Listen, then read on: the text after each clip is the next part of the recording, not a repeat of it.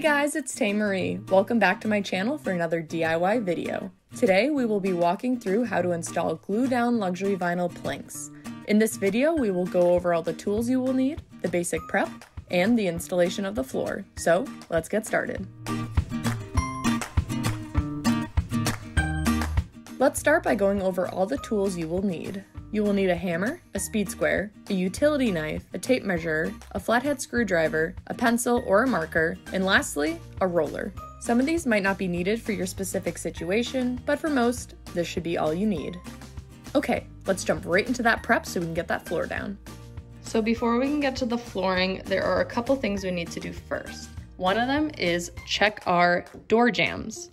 We have a scrap piece of the new flooring here. You need to be able to slide your new flooring right underneath your door jamb. If you can't do that, you're gonna end up with these little gaps here and here, and you just won't have a nice, clean, professional look to your floor. I promise, guys, it is worth doing this. So luckily for us, all of our door jambs were kind of overcut by the previous owner, so we don't have to do this. But if you guys can't fit your flooring underneath, you're gonna need to get a multi-tool with an oscillating attachment to be able to chisel away a little gap here so you can slide your new floor under.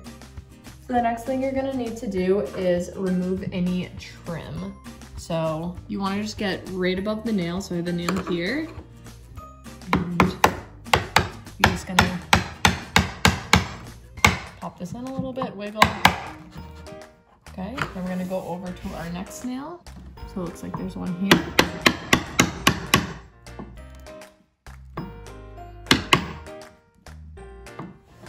Just keep working your way down the trim.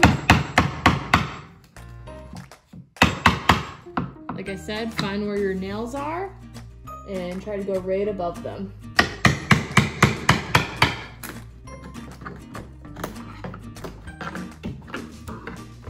And if you want to reuse your trim, just make sure you don't rush this.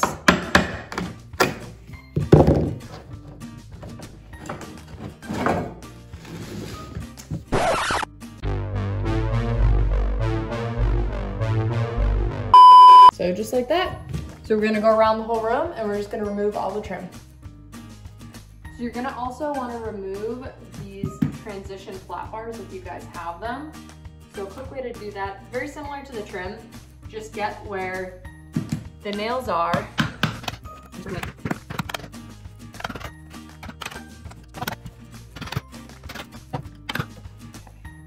Then you're gonna come from your other side, which will already be lifted up a little bit, and that's when you can really start popping those nails out.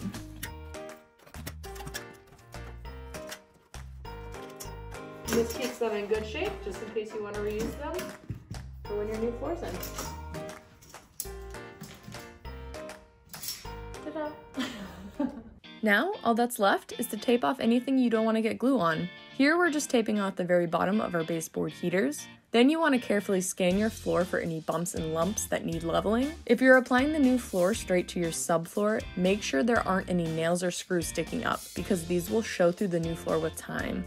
So either hammer or screw those in deeper, or remove them if needed. Now, all you have to do is clean the floor thoroughly, make sure that it is dust and debris free, and that, folks, is it for our prep. So we're moving on to the installation.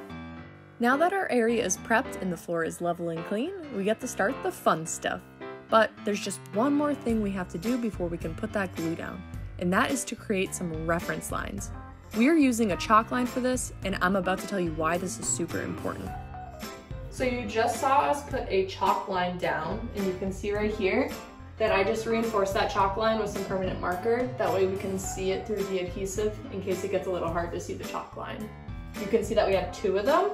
We actually have these perfectly measured so that 7 planks will fit between them. 7's not some magical number, that's just what we end up going with. These are 6-inch planks. Most of them are 6 inches.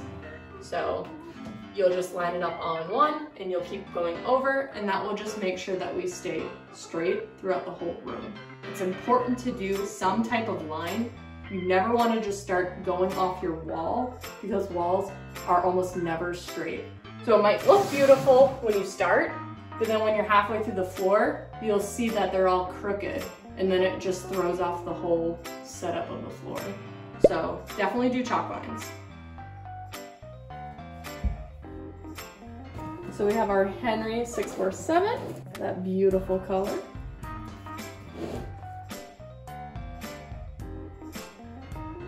And the great thing about this product is you don't even need to trowel it, you just roll it with a paint roller. Like I just said, this adhesive is our absolute favorite due to how easy it is to apply with a roller. We also love how it is pigmented, so you can make sure you hit every spot. If your adhesive recommends using a trowel, just be sure to get the correct size and shape trowel for your specific product. All that information should be listed right on the back of the bucket. Since this Henry 647 adhesive requires such a thin rolled-on coat, this product gets you so far compared to some others, up to 400 square feet per gallon to be exact. I will list the products we use down below just in case you guys want to check them out. Our dinosaur scale floor is now a purple dinosaur. And please, don't glue yourself into a corner. Think ahead, make sure you plan a starting and a finished location. But once the adhesive is down, you just need to let it set up before you can start laying your planks. What this means is you need to let it essentially dry a little bit. This can take anywhere from 30 minutes to 2 hours depending on the product and the environment. As the glue dries, it will turn more translucent and it will become very, very sticky. Once you can touch the glue without it coming off onto your finger, you're ready to start laying the floor. While you are waiting for the glue to set up, open several boxes of your new flooring and separate the planks into piles based on their design. This will make it easier to rotate what planks you grab when you're laying the floor and prevent laying 2 planks of the same design too close together. Quickly inspect your boards before you put them down, just to make sure that there's no scratches or anything from the shipping process. So you just want to do that with each and every board before you put it down, because they're kind of a pain to peel up once they're stuck down. So the first plank is going down. So we have those lines we drew.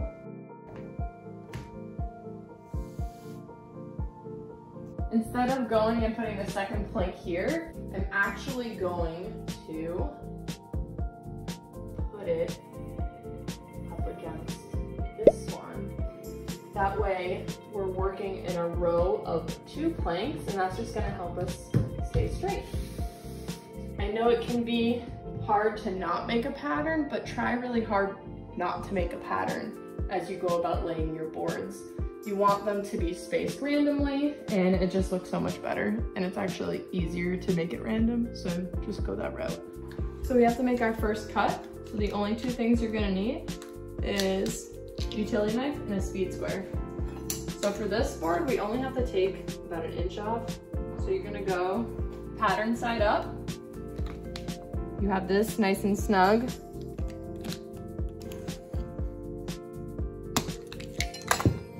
And you see that line there? And you're just gonna bend it. That easy.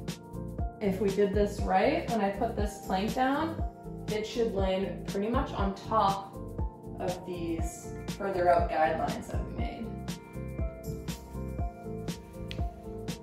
Look at that. Beautiful. So that tells us that we are heading in the right direction and that we have maintained the straightness we started with. So I just cut this piece for around the door jamb. And we didn't have to cut any crazy designs out since we can slide the board right underneath. So we just have a simple square here. And it just fits like a glove. And you have no gapping, and it looks nice and professional, so it doesn't get better than that. I'm gonna show you a quick trick on how to cut your planks without taking a single measurement. This is the plank we're putting in this spot here. Just gonna line it up. I'm going to take our speed square, go to where we want to cut it, take our utility knife,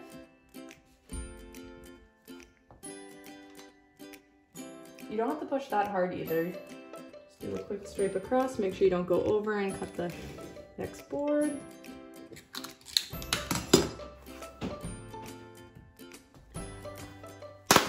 Snap. Now we're going to take the side that we cut. That's the side that's going to go against the wall because we always want the factory cut next to the factory cut. And that is how you do the planks without measuring. It's like a glove every time. Okay. So you're gonna wanna roll the floor. They recommend a 75 to 100 pound roller, but we just picked this one up for like $20 on Amazon because the one at Home Depot was like $50. The only con to this is you gotta be on your knees and you gotta put your weight into it. But it's better than buying a super expensive one or renting one for an arm and a leg.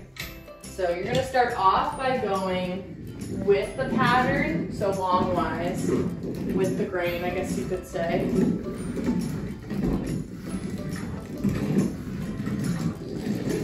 And then once you're finished that, you're gonna hit it going across the grain. You can really push into it. You're not gonna hurt the floor. A lot of these glues are pressure sensitive, so what that means is the bonding happens at this point, so it's really important to make sure you hit all the spots. And now, let's put it all back together.